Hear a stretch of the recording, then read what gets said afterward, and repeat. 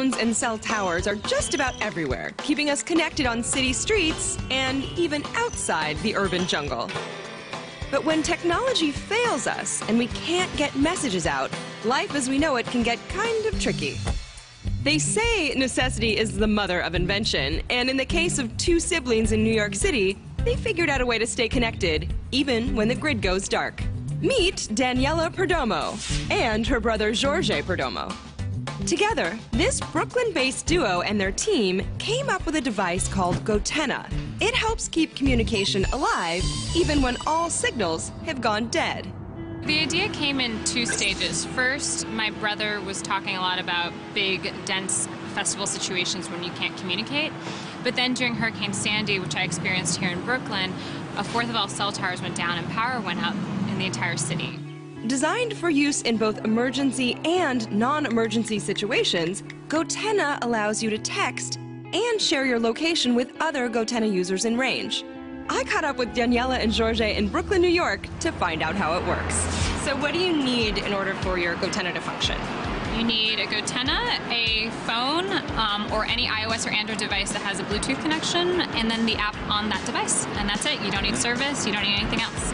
So if it doesn't need cell service or Wi-Fi, what does it use? I put this question to Jorge, and he agreed to give me a quick lesson and then a chance to test it out. What we really like that we've done here is that we have married the best of the smartphone, the user experience of the modern smartphone and the GPS, the sensors, and all the things we've already invested in with the old school reliability of RF technology.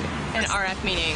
Radio frequency. Got it. So you're using slick smartphone applications, user experience, but you're using radio frequencies which are more reliable instead of being part of a huge network that could go down. Absolutely. Okay, so Georgia, you are going to make me goTenna literate. Okay. In like a minute.